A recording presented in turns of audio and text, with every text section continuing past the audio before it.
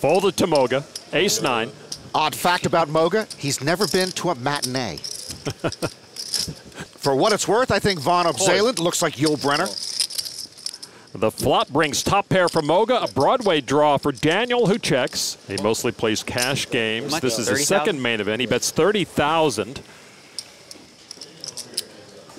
Raise. And Daniel's going to raise it up with the draw to 85,000.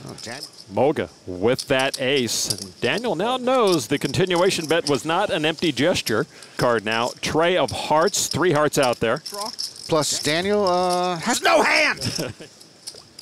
Says no more check raises for you, Kid Poker. River card is a 7. Oh. Greener with 25K each, almost a pot-sized wager, 225. Boy. Moga gives up the best hand. Ace-4.